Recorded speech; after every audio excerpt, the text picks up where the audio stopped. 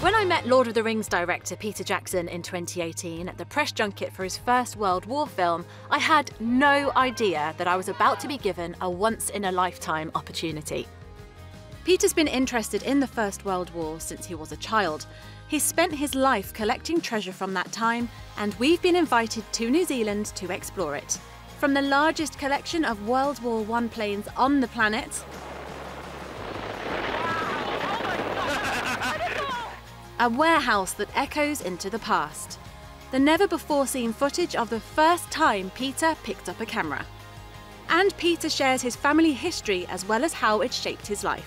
I was terrified because I thought, well, my grandfather was in the First World War, my father was in the Second World War, so does that mean I'm going to be in the Third World War? And you know, that's what I was thinking, and I was terrified of the idea.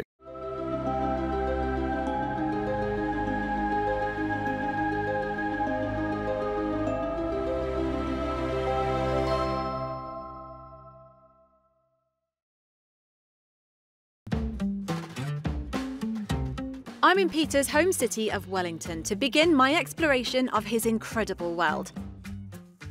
We're meeting at the birthplace of many of Peter's cinematic marvels, Park Road Post-Production.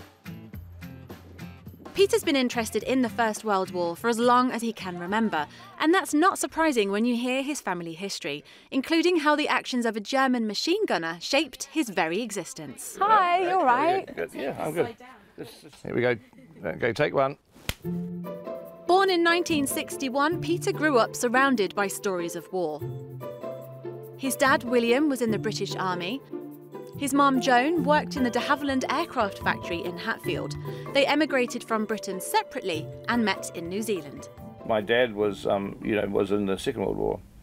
He was in the Royal Ordnance Corps on Malta during the siege of Malta for 2 years, and went into Italy after that. And so Dad had, I was very much aware of his army stories, and he would talk to me, and then occasionally he'd tell me stories about his father, who was no longer alive. Peter's grandfather William joined up in 1910, enlisting with the South Wales Borderers, which is now the Royal Welsh. William was serving in China when war broke out in 1914. He took part in joint operations with the Japanese against the German territory of Qingdao. In 1915, William was posted to Gallipoli, one of the bloodiest battles of the war. It was during this time he was mentioned in dispatches for conspicuous gallantry.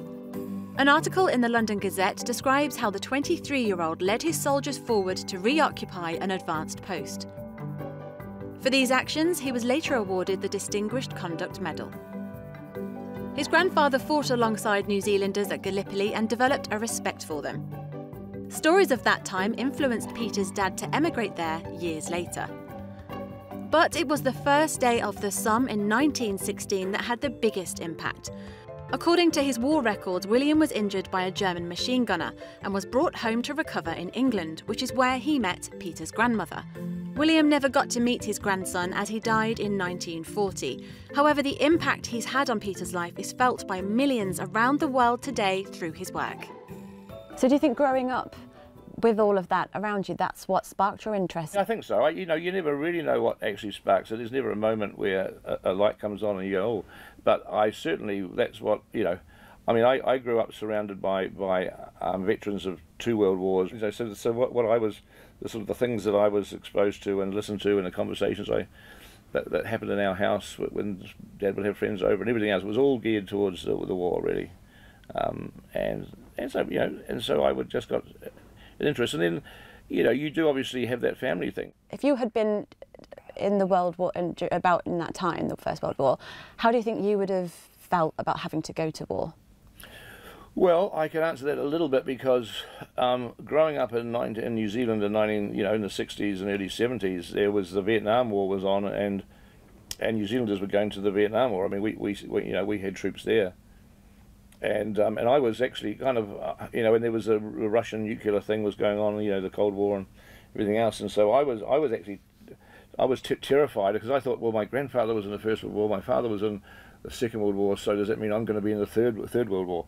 And that's what I was thinking, and I was terrified of the idea. And that interest, those family stories, inspired his earliest filmmaking.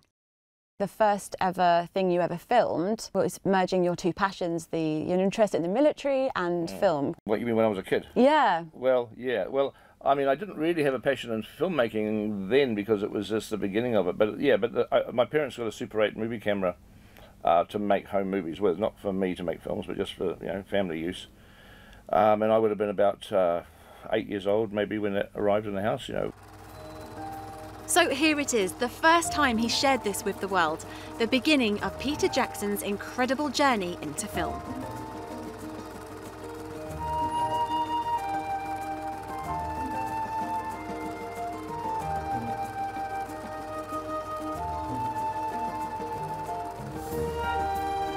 But then I kind of like the idea of making little sort of fictional films, rather than just family films, which we also did that too. So one of the things, so the very first sort of film that I have, that I actually shot, of me and some friends actually doing some sort of fictional thing was I went into parents' garden, I dug a trench. I got my friends to help me because it was a proper full-size trench. And we did a little sort of you can't even really call it a film, it's a bunch of shots of us just jumping in and out of the trench and pretending to smoke, because we were sort of eight-year-old kids, so we couldn't really smoke, but we were pretending to have just like you see in the sort of adult movies. That was the very first thing I ever actually filmed of a fictional nature. Yeah, I was probably about 8 or 9 years old. That's amazing. It's not the average 8-year-old would be, and your mum and dad as well, allowing you, like, do you mind if I just dig a few trenches? Well, fortunately, where we lived, we didn't have a big property at all, but they had, and mum and dad would love to. They had a garden that they were very proud of. But right down the very end of the garden was a sort of a rubbishy area where a lot of the junk could be thrown and all that sort of stuff. So there was a little sort of a patch at the end that was available for me to dig trench in. Yeah. So, a family history wrapped up in the British Army, informing one of the great creative minds of the present day. But while for years Peter has been inspired by his family's past, we had a surprise for him, that family history reaching out to him. We got in touch with with the Royal Welsh, which was, of course, your grandfather's regiment, known as the South Wales Borderers. Yes. So explain what we were going to do. Yes. And what they've done is they went into the museum, the South Wales Borderers Museum. In Brecon, yeah. And then there was this silver sphinx that was on their badge. Yeah. So this was actually in the museum. This was given to. Wow. This was given to the regiment. They're not quite sure when, but it was a while ago. So all the trustees signed it off, and they'd like, you to have it. That is really, that's great. Great, thank you. There's not that, then there's more as well. Yes. So we actually asked them to record you a message. Okay. So Flick's just gonna. Yeah. As we approach Anzac Day, the Royal Welsh would like to mark the close bonds between the United Kingdom and New Zealand, and recognise your contribution to commemorating the centenary of the First World War in the film They Shall Not Grow Old. Sir, given William Jackson, your grandfather's connection to the regiment, it is our honour to present this silver piece. The Sphinx represents the battle honour granted after the 24th of Foot's participation in the Battle of Alexandria in 1801. It later became the distinctive feature of the cap badge of the South Wales Borderers. The Sphinx remains proudly shown on the colours of both battalions of the Royal Welsh today. Yeah. Wow, that's fantastic. Thank you so much. Thank you. So they were very excited to wow. to give that to really you. Great. Yeah. Wow. This is going to be in the pride of place on my desk now. That's great. Wow. Cool. And they've also they've got you a regimental tie, which they give to only friends of the regiment. The time in my life where I wear ties is fairly limited, but should the need to wear a tie ever arise again, I will make sure it's this tie. Yep. Are you ready for this? I am ready, Pete. You sure? Yeah. Okay, here we go. It's huge, isn't it? It's somewhat substantial. Next time, inside the Warehouse of Wonders, how Peter's private collection of World War I memorabilia got so out of hand, he hired a full-time historian to look after it. If you enjoyed this video, don't forget to like and subscribe to our channel.